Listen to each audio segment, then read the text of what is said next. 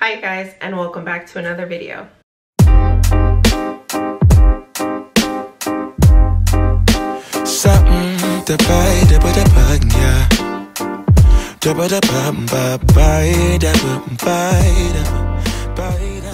So today's video is about the waiting season. A lot of the emotions that could come with the waiting season, with having a delayed outcome, not seeing results in the time frame that we are expecting, hoping, and praying, and putting the work in to see. I feel that I have been through a lot of waiting seasons in my life.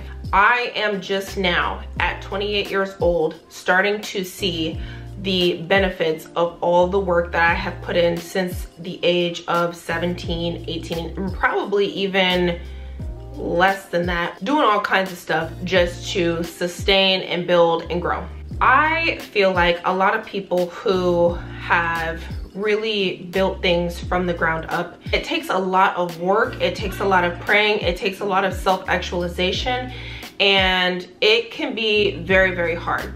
In these times where we are believing that God is going to do something great for us, He's obviously put a vision inside of us to make us even want to be ambitious, to make us even want to have a better life or a different life for ourselves. In this season, we can feel emotions such as rejection, denial, failure, a loss of hope, depression, all of the things that honestly are debilitating to our growth, to us to continue to pursue what we are going after. As soon as our thinking goes into the mindset that things can't happen for us, that God is not hearing us, that God will not deliver us from whatever we're asking to be delivered from, that our dreams and goals and aspirations are not realistic for us, they start to manifest in ways such as unproductivity, a lack of vision, hopelessness, all of the things. A couple of things to be mindful of and to consider while you're going through your season. Number one, it is a season. Seasons change, seasons have ends to them, and seasons cycle. So this isn't going to be the first and the last time that you're going to have to wait, pray, believe, and work hard for something. And it doesn't mean that it's going to last forever either. Hard times don't last forever. This season does have value, and it does pertain to the next season and the next level that you have to go through. You have to really sit and be serious with yourself as to what this particular season is teaching you. The other thing is that you cannot lose grasp of your vision that God has put on your life. Back in the day, I used to do so many videos about vision, about, you know, being ambitious and all of these things. And in that time frame, somewhere between then and now, I have really gone through it to where I just was confused. In the waiting season, we get so confused as to like what is going on, especially when we set our minds and we set our feet to something, to a certain path. Showing up, we're doing the work, at least we think we are. We are hopeful, we're trying to plan, we're trying to do all the things, and things are just not manifesting the way that we thought that they would. When you feel like your motion is slowed down, the first thing that you need to be doing is to write it down and make it plain. You need to start visualizing, you need to start planning, and you need to actually understand what it is that you are actually asking for, what it is that you actually want. And obviously at different parts of my life, I wanted different things. If you would have asked me at 21 what I wanted out of life, I want a house, I want a Range Rover, I wanted this, I want a Chanel. Obviously, you know, those things are still wants, but that's not at the forefront of what I'm actually doing, what I'm doing, and my why. As life be life, and your desires and your needs and what you truly envision for yourself starts to change. Rewrite what you feel like it is that could be different, or how you could present differently to the world and how you can show up for yourself. I think we kind of lose sight of what's kind of going behind the scenes, what our habits should be with our lifestyles. We should be eating healthy. We should be taking care of our bodies. our self-care should be there. We should be showing up for our families, for our loved ones, our household. All of these things obviously come with whatever you're asking. So if you were to sit down and really ask yourself, if God were to bless me with what I want today, the money, the husband, the home, whatever it is, if he were to bless me with it today at this very moment, would I be prepared for it and would I be able to sustain it? We need to work on our sustainability in our waiting season. One thing that you also need to realize is that what you focus on grows. I like to think of life in different categories. Obviously, I have financial, family, my fiance, my career, nursing in itself, a YouTube channel, my health, and obviously all of these things work cohesively to make me. When you focus on something, it grows. So that means that I have to be intentional about my day-to-day, to work on a little bit of this, to work on a little bit of that, to work on a little bit of this, and to work on a little bit of that. Even when you're watering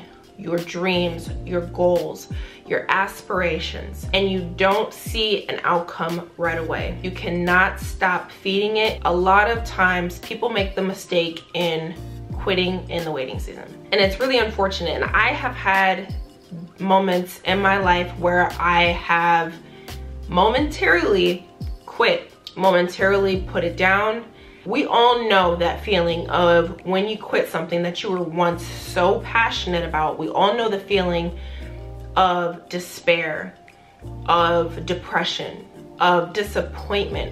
Have you ever been disappointed in yourself? It is a sick, sick feeling. In order to not fully quit, you really have to go to war with your thoughts sometimes. In doing so, this requires you to not internalize every single thought process that comes through your mind. You have to learn how to separate what is actually feeding you, what is actually aligned with what God has for you. Like I mentioned before, there is a reason, there is a purposeful lesson to your waiting season. This waiting season could be for you to rest. It could be for you to restore, God to create in you a new heart, new mindset. It could be for you to actualize who you are trying to be. It could be your rebrand season. This could also be the time, like I said, to invest in yourself. You don't see a return on something that you've been working on over here, but what could you do to invest in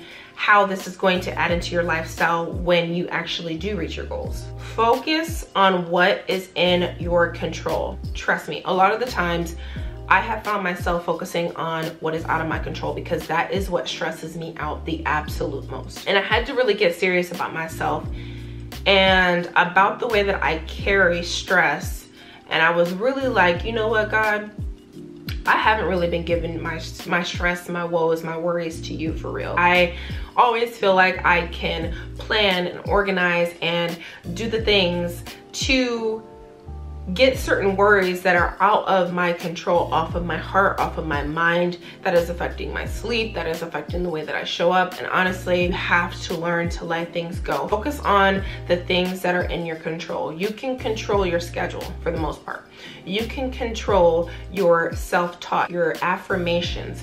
You can control your discipline. These are things that you can control. Yes, they are hard, but they are controllable. And you can work on those in the process and in the waiting season as you wait for your goals to be manifested. One of the very, very important things to guard, have to, like this is a non-negotiable, you have to protect your eyes and your ears. This is really important because we really do gain our hope from what we listen to what we put into our spirits. It is so important to guide your eyes and ears. So this means a social media cleanse, detox, showing you positive things, showing you motivational things, inspiring things, and also people who are going through similar things that you're going through, or you know, the underdog story. We all love a good underdog story. An underdog story will get me going immediately, okay? Immediately. So it's really important for us to guide our eyes and our ears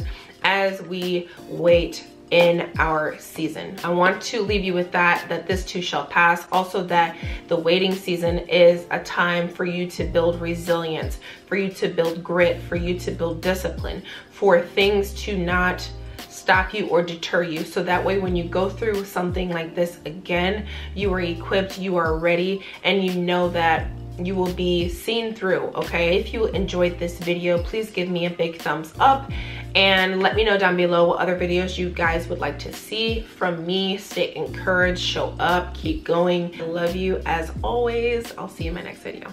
Sunlight that always stays, dinner by the waterway. It's that sweet life. Raise your cross. Made some dude crack a smile. He asked if I could stay a while.